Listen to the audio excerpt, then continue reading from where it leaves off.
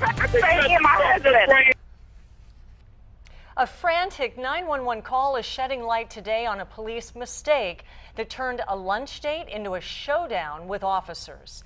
10 News broke the story last Thursday after a judge ruled that two San Diego police officers made an illegal stop that included a man being tasered and pepper sprayed. And Team 10 investigator Michael Chin reveals the moment the incident turned ugly. They were hoping to grab a bite to eat, but they would never get that meal. And a 911 recording shows how it spiraled out of control and became a nightmare.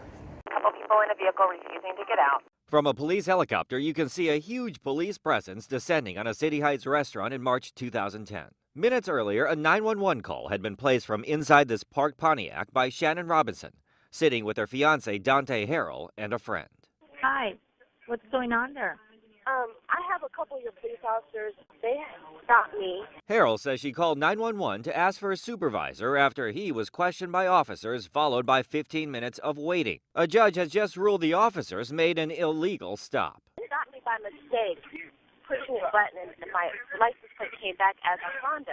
Harrell says the officers admitted to typing in a wrong letter during a routine license plate check, but wanted to check them out anyways. Harrell says after the 911 call was made, the officers tried to grab the phone. Okay. Harrell told us what isn't heard in the 911 call is what one officer said next. They're on the phone with our supervisor.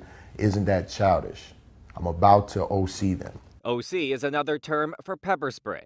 About the same time, the 911 operator is heard saying a supervisor is on the way and attempts to end the call. You need to disconnect. Harrell says the two were pepper sprayed before he was tasered repeatedly.